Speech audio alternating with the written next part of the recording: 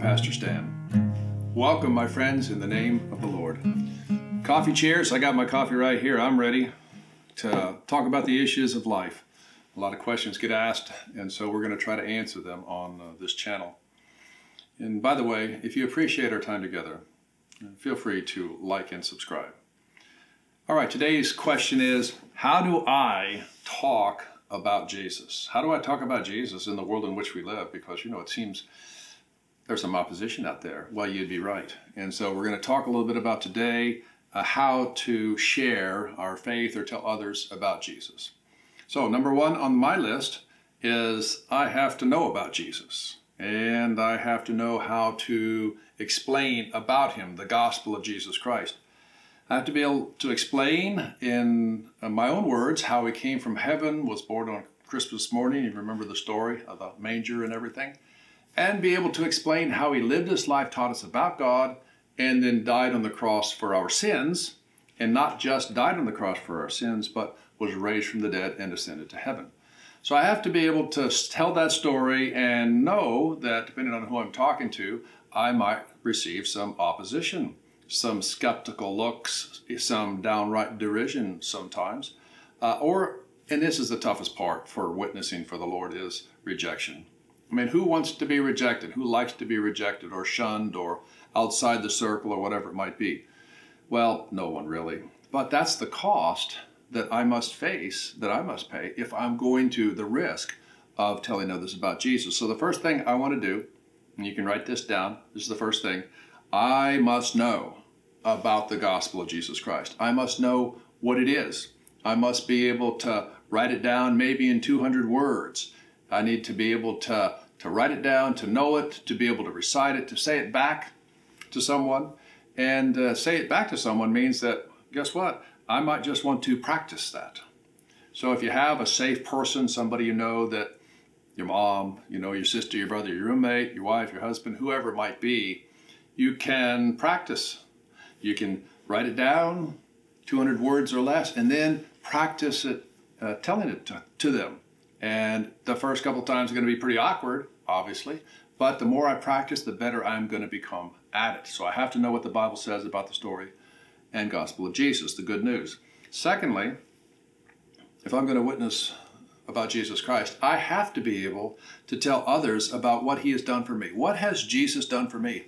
That's one thing to be able to say, well, that was the Bible, that was written long ago, this and that. But when I'm telling my own story, now people are more attuned to listen because this is me talking. I mean, they have to say that what happened to me did not happen. And most people are a little shaky about doing that. They can say the Bible's not true, but if they say my story's not true, well, how does that make them look? Not too well. And I want to be able to say my story in such a way that makes sense, is engaging and listened. It does not go on and on and on. So what do I want it to be? 200 words or less. That's right, 200 words or less. You've probably been talking to the person sometimes who you get to a certain point in the story and you wish they had stopped right there. But they went on and on and on. So I don't want to do that myself because then people get bored with me talking. So 200 words. Now I'm writing what? I'm writing, first of all, about the gospel of Jesus Christ, the good news about Jesus, the gospel story. And now I'm writing about my own experience. How did Jesus change my life? How did I come to know Jesus as Savior? Then I need to be able to say that back. So I'm practicing two things now. I'm practicing what the gospel of Jesus Christ is, 200 words or less, and then also my own personal story, 200 words or less. And then when I get both of those together, then I practice with someone who's safe to talk to. And maybe that person might do the same assignment and practice on me. So we practice on each other, telling the story about Jesus and my own personal story. Now, before you think, hey, wait a minute, I'm just me and not so good at talking. Certainly not like you are, Pastor. But here's the thing. I don't do it by myself. I don't do it alone, and you won't do it alone either if you're trusting the Lord to help you do it. Here's what Jesus says. Jesus says in chapter 14 of John's Gospel, verse 26. Here's what he says. But when the Father sends the advocate as my representative, that is the Holy Spirit, he will teach you everything and will remind you of everything I have told you.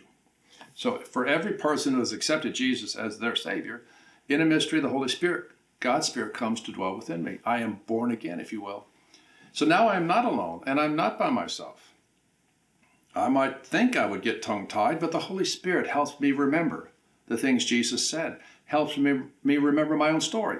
And then I have the opportunity to say it in a way that actually makes sense, because the Holy Spirit, God's Spirit, is helping me present the gospel of Jesus Christ and my own story.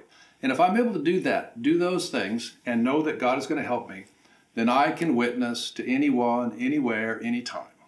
And the story may never come out exactly the same, in the same order, but know that the Holy Spirit is working on the other side of the person that I'm talking to. The Holy Spirit is having me talk to somebody because the Holy Spirit is helping that person as they journey towards salvation as well. So, what did we learn today, preacher? Well, here's a couple things that I've learned. Number one, if I am going to talk to others about Jesus, I must learn the story about Jesus. 200 words or less. Be able to write it down and commit it to memory in some way, knowing the Holy Spirit will give me the opportunities and then the words to say to communicate the gospel. So I must know it very well, find a person to practice with.